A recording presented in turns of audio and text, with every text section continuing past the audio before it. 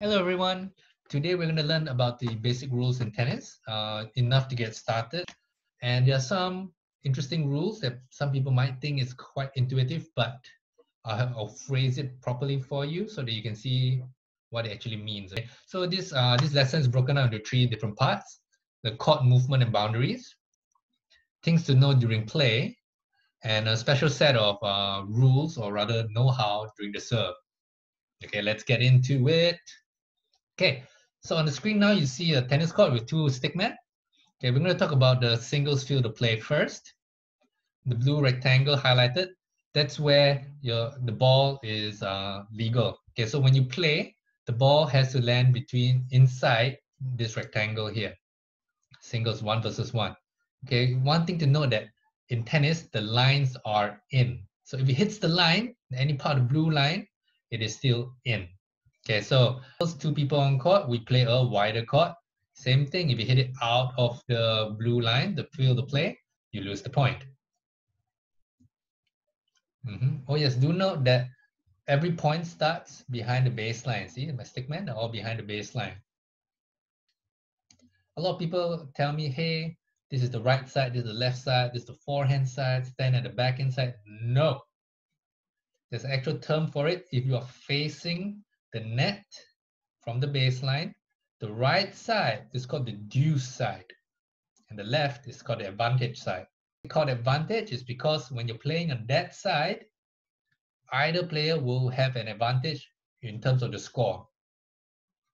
Okay, so after every point, we alternate until the game is over, switch server, and repeat. Okay, something to note is that after every odd game, so basically after game 1, game 3, and game 5, we will swap sides or switch ends. Okay, because let's say one player is serving with the sun in his face, he can't really, because we can't always have tournament quality playing fields, right? So both sides will have played under the same conditions. They will play on either side of the court.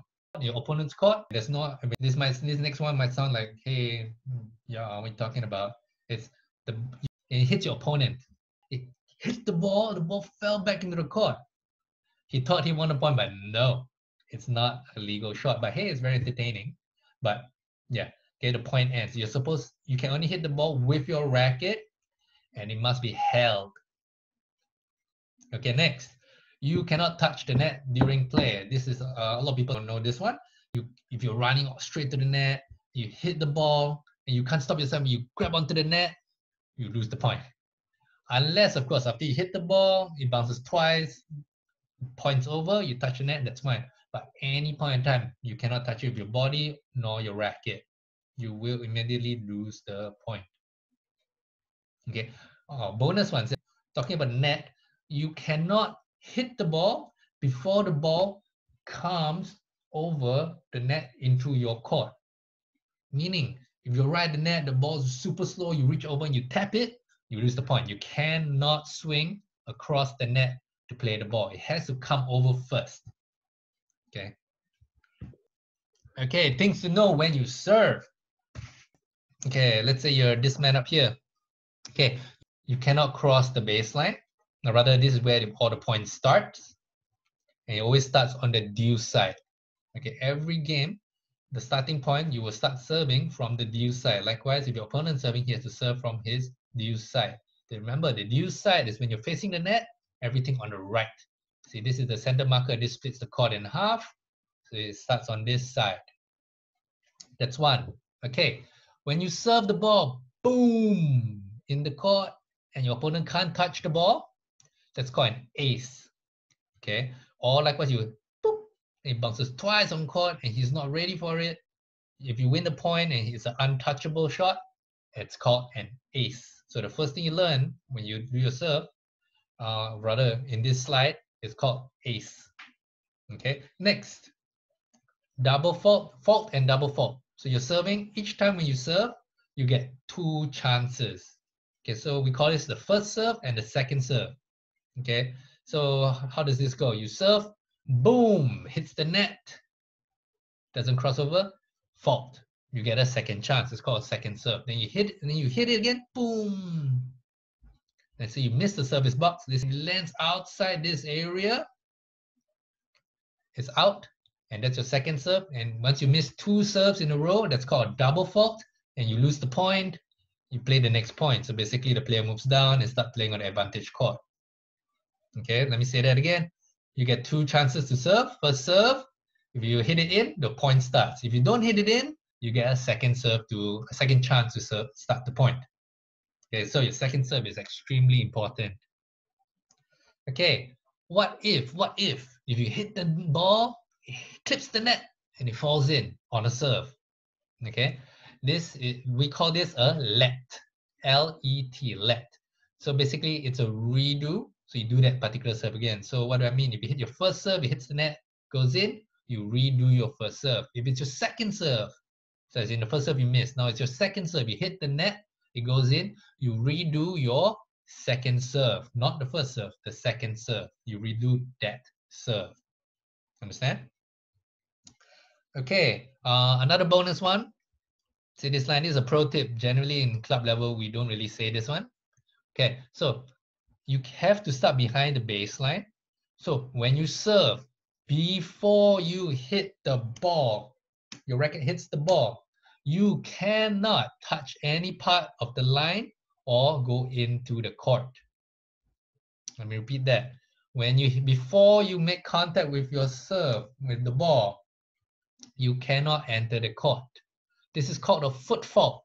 And immediately, if that's your first serve, it's considered a fault. You have to serve your second serve. If it's your second serve, you touch the line or step in before you contact the ball, foot fault is considered a double fault. Okay, but there's a caveat to this. If you are in the air, so you see the pros, they jump, they serve.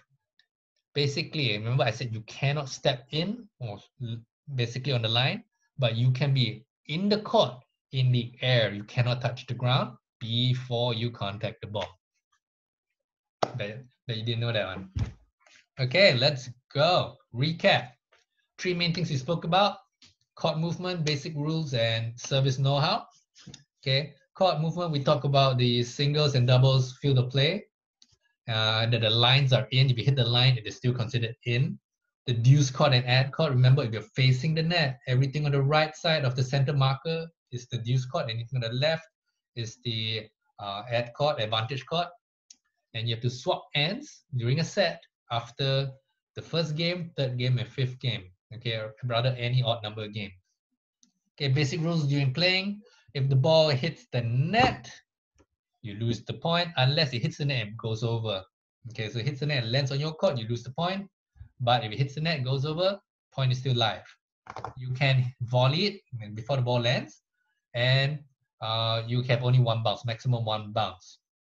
Yeah, you can only touch the ball with the racket. You can anywhere on your body, you can't touch it. You can't kick the ball, anything like that. You cannot throw your racket to hit the ball, and you cannot touch the net during play. Okay, service know-how.